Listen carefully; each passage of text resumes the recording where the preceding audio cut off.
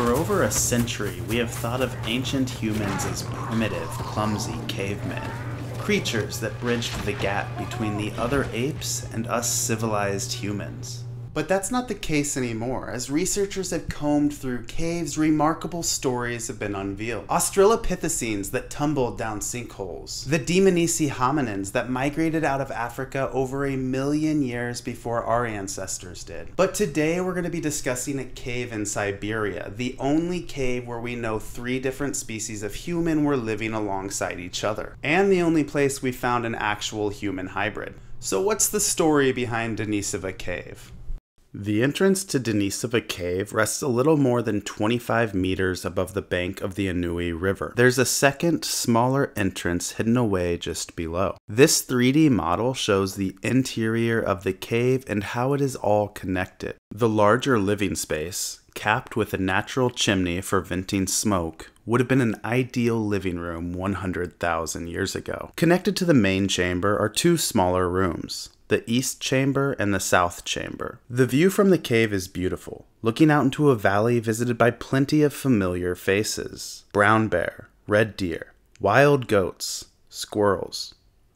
But giants lost to time could be seen as well. Territorial woolly rhinos, herds of mammoths, and the less common straight-tusked elephants. Extinct Pleistocene camels and horses, cave hyenas, cave bears, and even the occasional cave lion occupied the region. The deep valley would help hold back the worst of the extremes of the ice ages, which would come and go as a cycle. The colder periods, called glacial maximums, would turn the area into a dense forest. And when the warmer interglacial periods returned, the thick forest would thin out as the steppe ecosystem took its place. As the environment changed, so did the animals. When it warmed, ungulates and smaller rodents would migrate north from Central Asia, and yaks, dhole, and even snow leopards would make the journey from the Himalayas. The fact that Denisova Cave rested at the northern, less dramatic end of the mountainous region formed by India colliding with the Eurasian plate meant that during these warmer periods, as glaciers retreated, the populations moving north from east and west would merge in this region, allowing for occasional hybridization and the gene flow that went along with it. We can track this occurring in long, isolated populations of cave hyena, and we can even see instances of this occurring in humans. In fact, Denny, the only first-generation human hybrid ever found, was resting in this cave for over 50,000 years before we found her. Researchers in Germany say they have proof that a prehistoric teenager had parents who were members of 2 different species of pre-human.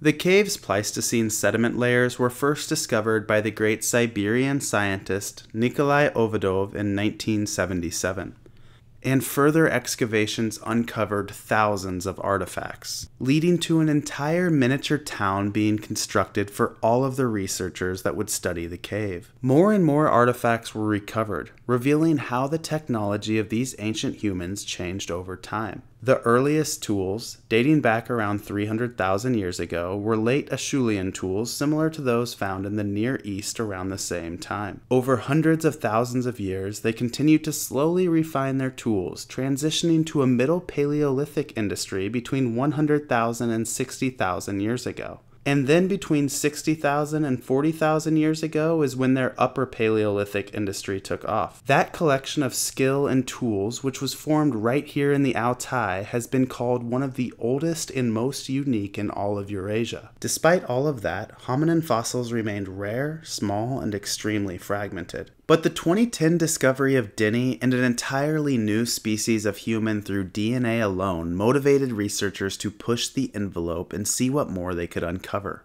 Because the yearly annual temperature within the cave is 0 degrees Celsius, the conditions are nearly optimal for DNA preservation. This is why so many of the bones themselves are able to be identified despite their lack of completeness. To understand the story of Denisova Cave, we need to understand where the data comes from. In these images, you can see the sections from the chambers within Denisova Cave that have been excavated. You can also see different radiometric dates that have been gathered from the sediment layers, allowing us to better understand the actual time frame the sample covers. Each white dot reflects a sample of sediment that was taken and analyzed for environmental DNA. Each spot that is red was indicative of Denisovan DNA. Each blue spot represents Neanderthal DNA. The yellow spots represent the DNA of sapiens. And the pink dots represent DNA samples that were human, but too degraded to specify the actual species. So by looking at the DNA makeup of this cave over time, we can create a timeline of cave occupation. For this video, I've divided that timeline into 3 sections, and we are going to break them down era by era. The first positive DNA hits are actually predated by some stone tools found below, suggesting that human occupation in this cave began as far back as 300,000 years ago. Despite the abundance of Denisovan DNA from this time period, only one hominin fossil has been recovered. Deep within the main gallery, embedded within layer 22.1, rested Denisova II, a baby tooth that has been dated to over 200,000 years ago. Researchers were able to look at the ratio of sequence coverage per base between the X chromosome and the autosomes to determine that Denisova II was a female. And based on the morphology, the girl was probably between 10 and 12 when she lost the tooth. Time would continue on, and eventually, around 190,000 years ago, the climate began cooling as the brief warm interglacial period transitioned into a glacial period. A shift in vegetation from more open steppe plains to thick forests followed. Animals, including the Denisovans, would begin to migrate further south. This is the first time the cave sediment shows a brief absence of Denisovans, but it wouldn't take long for another human species to make this cave their own. This initial period is by far the least detailed. However, it does show us that Denisovans were inhabiting this region for at least 250,000 years.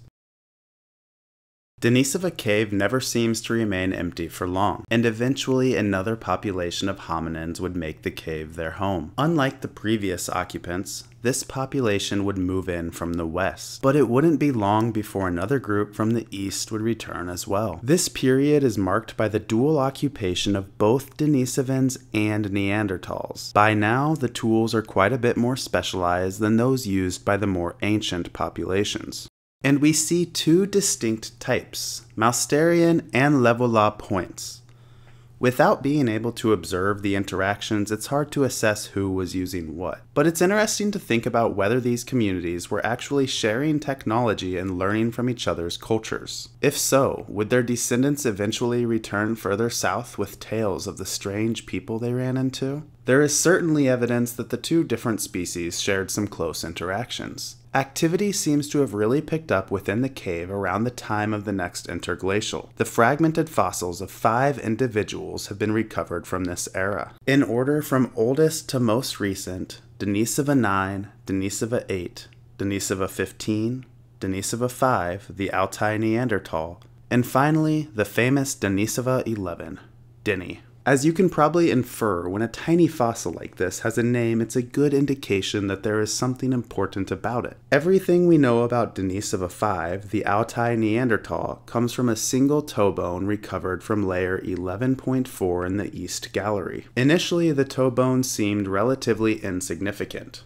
But thanks to the conditions within the cave, researchers were able to use the bone to sequence the complete Neanderthal genome for the first time. This groundbreaking research allowed us to better understand the genetic differences between us and our closest cousins. And it revealed that the Altai Neanderthal was a female, and her parents were half-siblings. Potential evidence that the low population density of Neanderthals led to more common mating among close relatives. This could be a clue as to why our species won out over the Neanderthals. If the Ice Age up north led to fewer resources and smaller, isolated, spread out populations, that may have made them more vulnerable to being absorbed by the larger groups of sapiens that were encroaching on their territory from the south. The other named occupant is Denny.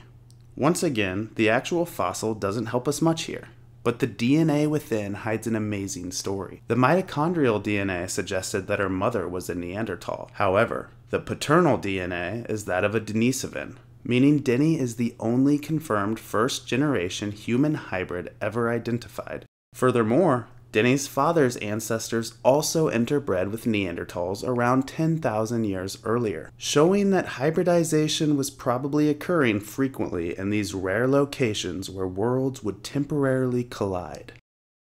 The cohabitation of this cave continued into the age of artifacts, but by the end of this period, a third species of human, us, had joined the party. If you've been introduced to the Denisovans through a conspiracy channel, this is the layer you've heard about.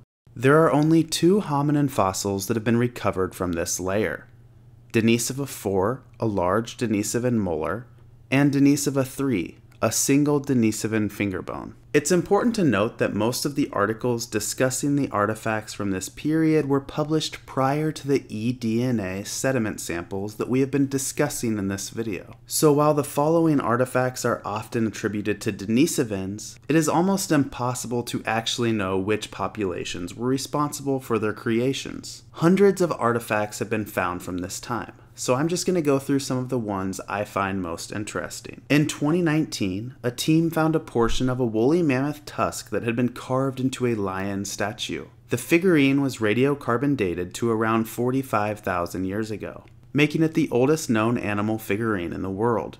A 7-centimeter long sewing needle made from bird bone that dates back to around 50,000 years ago was found along with a bone toolkit that included more bone needles. Many different teeth with holes drilled through them have been recovered, and it's believed those holes were drilled to create jewelry from the teeth.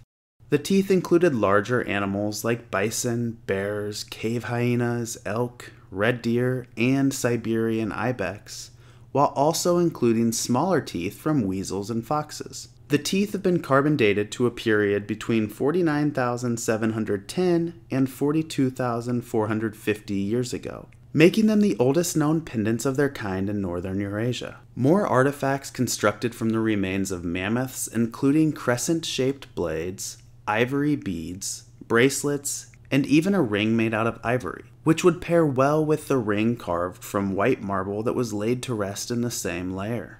They have also recovered beads made out of fossilized ostrich eggs, as well as objects that used precious stones not local to the region, suggesting possible ancient trade routes and interconnected communities. I couldn't talk about the treasures of Denisova Cave without bringing up one more object: an ancient bracelet made out of chloridolite, which looks dark until exposed to light, where it glows a deep green. The closest source for this material is roughly 200 kilometers or around 125 miles away from the cave. The bracelet itself was fragile, and evidence suggests that it's been repaired throughout its history. And careful analysis on the hole that had been drilled into this bracelet unveiled a wear pattern that suggests leather was resting against the surface, leading researchers to assume that there may have been a pendant hanging off of the bracelet. Many have made the claim that this bracelet is proof of ancient aliens or ancient advanced civilization. This is the same culture that created the pyramids.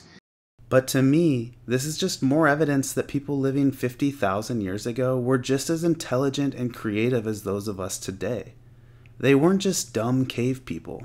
They may not have had iPhones or computers, but they were humans with advanced cultures. They taught others, they loved, and I'm sure they passed down stories that are even more eye-opening than the story we can piece together through the tiny pieces of evidence they left behind. I hope you enjoyed the video. Let me know what you thought in the comments, and let me know what you want me to talk about next. I still want to make another video talking about some of the Denisovans that we found a long time ago, and maybe Denisovans, we just don't have DNA to confirm that. But let me know if there's any of those stories from the beginning of this video you want me to talk about. I think my next video is going to be kind of dismantling one of the pseudoscience videos here, because YouTube human evolution content, it's fascinating, but there's a lot of bad creators, like not just misleading, downright bad. Like, we need to kind of fight back against this stuff. So that's going to be my next video. It won't take me nearly as long to make. It's not going to be nearly as much editing. Patreons, thank you so much. None of this would be possible without you. This is so much more work than I realized, but you all make it worth it. Like, it's awesome knowing you support me this much. The next thing I'm planning on getting with Patreon money is a gimbal, which will help me take footage when I'm in Wyoming, doing some kind of dinosaur hunting. And I'll be able to get some footage where it's not all jumpy. It's going to be nice and smooth.